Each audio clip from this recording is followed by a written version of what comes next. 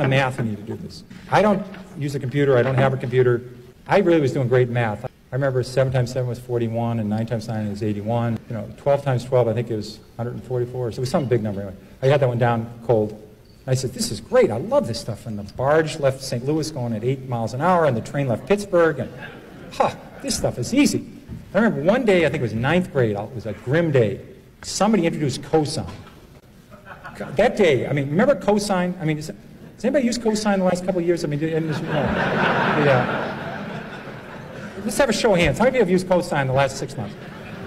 But I remember tangent and cotangent. Why would you want to know about tangent? And then remember the area under the curve. Remember that crazy calculus, area under the curve? What the hell would you want to measure an area under curve for? That is such garbage. You don't need this for the stock market.